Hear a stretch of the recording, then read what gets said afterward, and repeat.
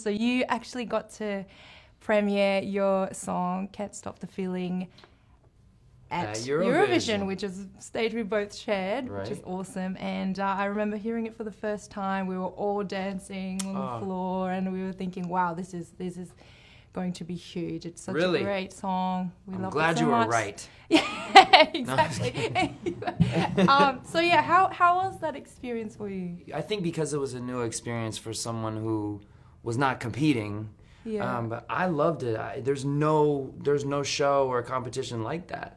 In Trolls, music is such a big part of the film. You know, you were the executive music producer. So what was the process like, choosing all the songs? And between the directors and the producers and music supervisors and myself to kind of go through and pick the songs. And then for me, it was just my job to make sure they sounded decent, make sure they sounded good. You know, for instance, a song like True Colors, which is such a classic song, for that, the scene we use it in, we wanted it to feel intimate, you know, and not overproduced, because it's such an intimate moment between the characters.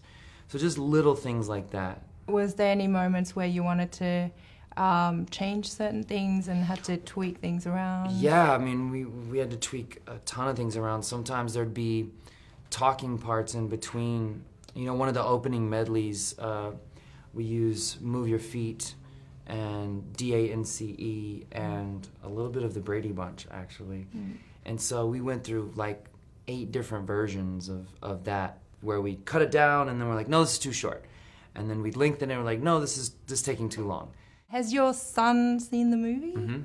And what was his favorite character? Was it maybe Grandma Rosiepuff? He goes every week, he sort of like likes a new character. For a long time he liked Cooper, and I think this week he kind of likes Bridget, which is Zooey Deschanel's character, the maid. I love that one. Yeah, she's great. She's so funny. He likes Branch too. He likes Branch Of course, he has to. Yeah. But he knows all the characters. It's crazy. Well, thanks for chatting to me. It's really nice to finally be able to talk to you. You too. I loved your performance at Eurovision. You have such a great voice. Thank you. I'm fangirling really hard. No, thank you. I'm so Me too. glad to be talking Both to you. Both fangirling.